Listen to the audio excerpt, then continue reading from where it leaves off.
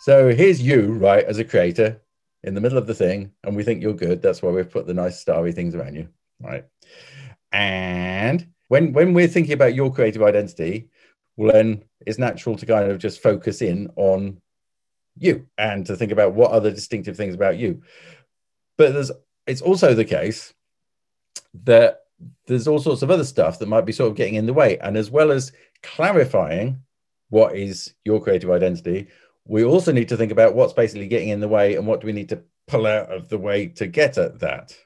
There's also nice little jewels. So there might be nice things that also get in the way, like other creatives sort of in the same kind of sphere who can mess up your conception of what you're meant to be doing because you think, well, I'm quite like them and I'd like to be like them. So you get drawn to the little jewels, but the little jewels are irrelevant, as I will also explain.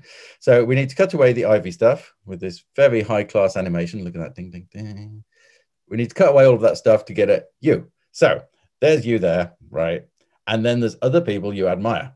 There's always going to be other people making stuff that you think you're just drawn to it and you think it's good. And so even if you don't really mean to, you sort of can't help wishing that you did stuff like them. I think, like certainly with music, if anything you listen, if you make music yourself, then you listen to other people's music. If something's good, you sort of just start wishing you could do that.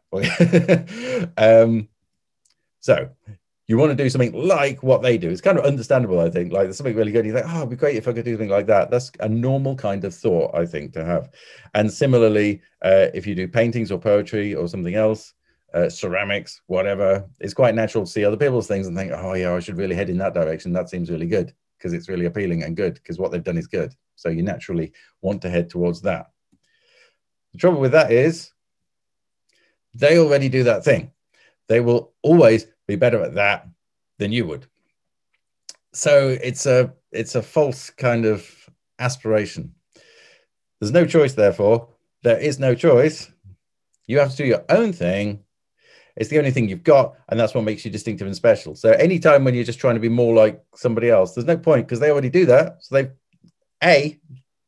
they've conquered that territory already, as it were. And B, you're never going to be quite like them anyway, because they already do that. And you're not going to be able to do it just like them because that's hard and not going to happen anyway because you've got your own distinctive identity.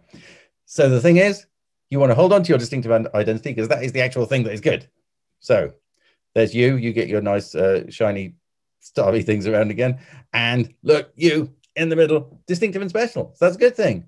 So it's like you can't be exactly like anybody else anyway. And that's fine because the good thing is what makes you distinctive and special. That's the good bit. So you don't need to be like somebody else anyway. And it's all good. That's if you're being drawn towards certain other things and wishing you could be like them. There's no point. It's good that you're distinctive and special anyway.